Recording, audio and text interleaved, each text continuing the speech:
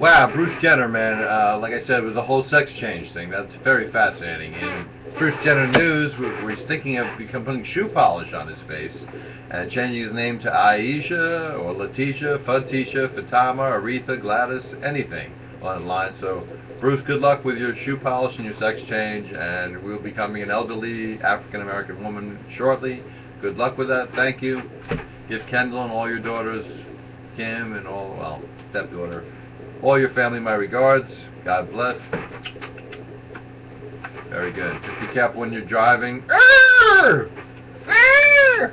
Anyways, Chevy Chase will be eating furniture at a furniture store near you, so be careful. Like I said, he's eaten a couple of members of the original cast of Saturday Night Live. John Belushi and Gilda Radner have not been seen for nearly 30 years, over 30 years, and there's probably a good reason for it.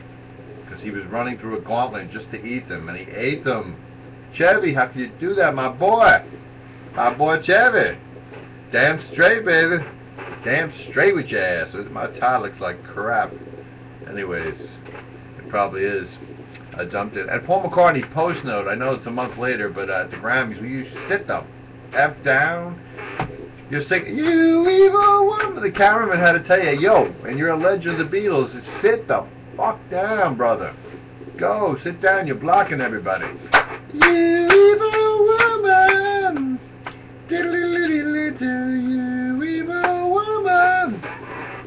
Paul, that song fits you perfectly. You evil woman. I'm just kidding. You're not like a woman. You do have a little Angela Lansbury / Bruce Jenner thing going, but it's alright. I like to grow my hair long too and be a hippie, and I don't sort of go for the same thing that Bruce Jenner did or didn't do, but what's up with, I was reading a New York Post that said they will deliver their paper for 99 cents on Sundays to anyone throughout the tri-state metro area.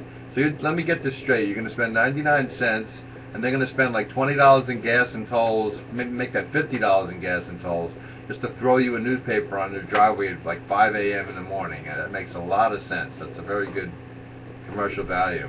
So I'll pay 99 cents each Sunday, and they can spend $50 in gas and tolls to just drop a New York Post in front of some gossip at the end of my driveway on a Sunday at 4 or 5 a.m. in the morning. That makes a lot of sense. Very good business practices.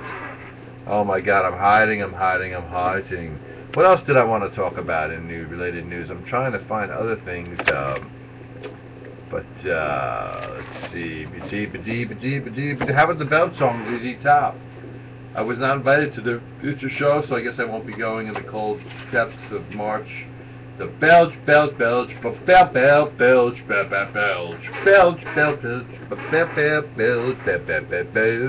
retro news, retro/modern news would be the name of my comedy stuff that I'm trying to go and hopefully get my eyes adjusted to look straight.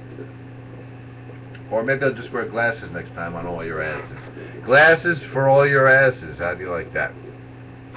So, like I said, Bruce Jenner or Bruce Springsteen. I thought it would be Bruce Springsteen who would actually be doing this exchange thing. I was kind of surprised, even shocked that the decathlon super athlete Bruce Jenner wants to become a little old black woman. With hopefully they won't be big knockers, man. Like I said, if that happens, if Playboy, I am canceling. If you pose for Playboy Penthouse first, I will cancel my subscriptions immediately. National Geographic is fine. If you want to do National Geographic, that is more than welcome. I'll just not go to the newsstand for that one. But do not pose for Playboy or Penthouse. I will personally call Hugh Hefner up. All right, let me get out of here before I get sick. Peace.